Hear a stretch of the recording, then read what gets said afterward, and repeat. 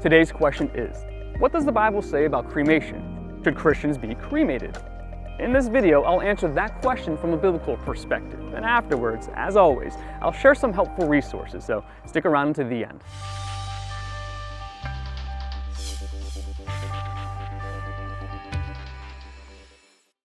The Bible does not give any specific teachings about cremation. There are occurrences in the Old Testament of people being burned to death, 1 Kings chapter 16 verse 18, and of human bones being burned, 2 Kings chapter 23 verses 16 through 20. But these are not examples of cremation. It is interesting to note that in 2 Kings chapter 23 verses 16 through 20, burning human bones on an altar desecrated the altar. At the same time, the Old Testament law nowhere commands that a deceased human body not be burned, nor does it attach any curse or judgment on someone who is cremated. Cremation was practiced in biblical times, but it was not commonly practiced by Israelites or by New Testament believers. In the cultures of Bible times, burial in a tomb, cave, or in the ground was the common way to dispose of a human body. Genesis chapter 23 verse 19 and 2 Chronicles chapter 16 verse 14.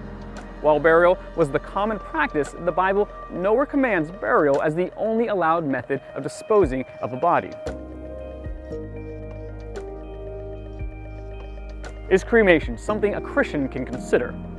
Again, there is no explicit scriptural command against cremation. Some believers object to the practice of cremation on the basis it does not recognize that one day God will resurrect our bodies and reunite them with our soul and spirit. 1 Corinthians chapter 15, verses 35 through 58.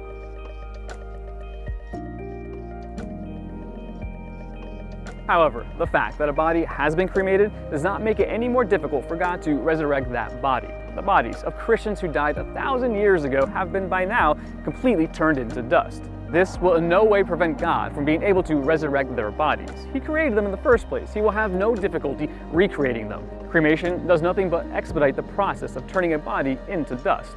God is equally able to raise a person's remains that have been cremated as he is the remains of a person who was not cremated. The question of burial or cremation is within the realm of Christian freedom.